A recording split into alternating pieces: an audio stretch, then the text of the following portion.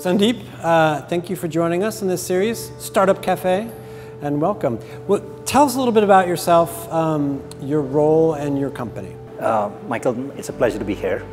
I work as a CTO for Games24x7’s. We are India's largest rummy operator. Rummy in India is a real money game. It's a game of skills by courts of law. And we are, at this point in time, diversifying into a lot of other games. We've recently launched a fantasy cricket product as well. And besides that, we have a bunch of free-to-play games that we are working on. We've created a new studio to essentially have a lot of new titles that get rolled out over the next 18 to 24 months.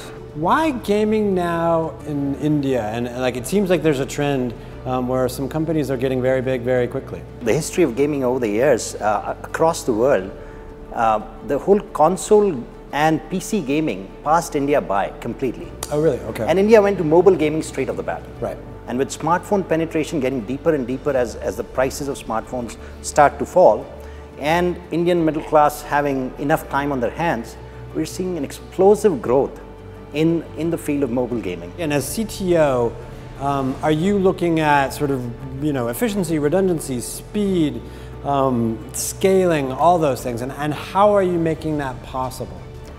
So I think there are some key strategic decisions that we had to take as we start towards this mission of diversifying our product portfolio. The first one was actually migrate to the cloud. Right. Now, when I came in, we were hosted on a data center provider, and the first things that I did once I came in was migrate to AWS. And we've seen, as our growth has been phenomenal, we've seen that has reaped a lot of rewards for us, just because of the fact that we used to get hit by things such as finite hardware capacity in a data center. Now I don't have to worry about that.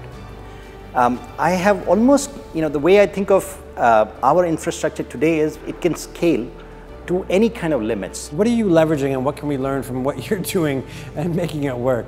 AWS has a managed service called Textract.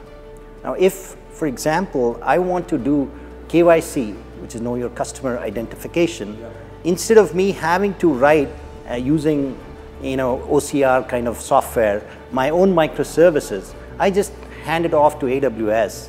And AWS has given me a managed offering where on a per document basis, I pay them a certain amount. In terms of scalability and the availability of the infrastructure, I don't have to worry about it. Have there been any, disastrous situations or near disastrous situations that you fixed?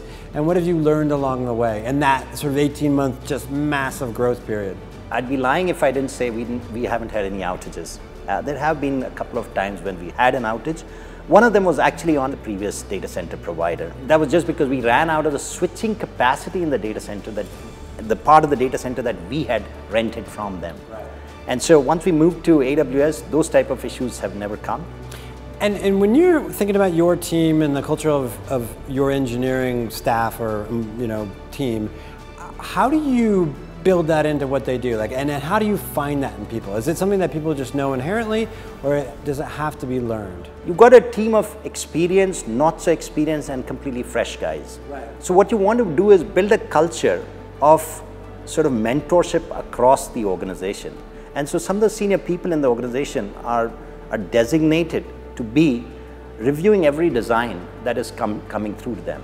And so the way that works is we've got designated architects who are reviewing pretty much everything, every design that's happening for a new microservice.